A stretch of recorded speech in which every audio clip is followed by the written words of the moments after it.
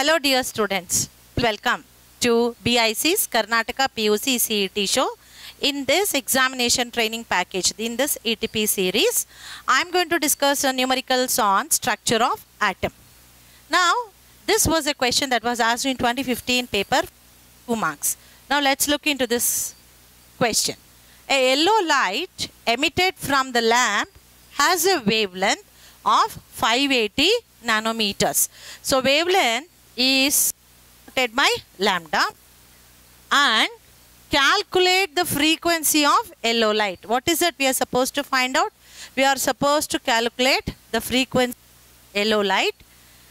In this problem, they have given you the value of C. Even if they have not given you the value of C, it is a constant value. You should always remember. C will be velocity of light is 3 into 10 to the power 8 meters per second. Now, to calculate the frequency, that is nu, the formula to be used is C by lambda as per the given case to us. Because in this case C value is given, lambda is given. How to relate lambda and C to find out frequency? This is the formula. Nu equals C by lambda. Now let us write down the data that is given to us. Lambda wavelength is 580 nanometers. 580 nanometers, we are converting it into meters. So therefore it becomes 580 into 10 to the power minus 9 meter.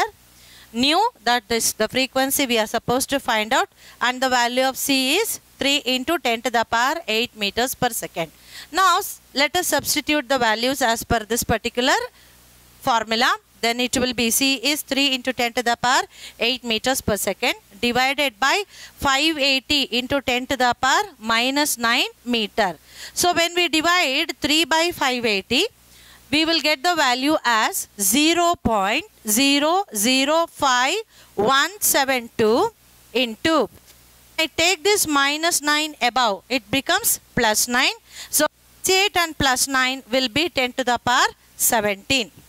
Now I am changing the decimal 3 places, 1, 2, 3. So when I shift this, I have to reduce the 10 powers by 3 numbers. So that 0.172 into 10 to the power 14 per second. Keep practicing these type of problems wherein you will be able to score easily 2 marks. Keep watching all our ETP series which will help you to solve any kind of the numericals. Thank you for watching.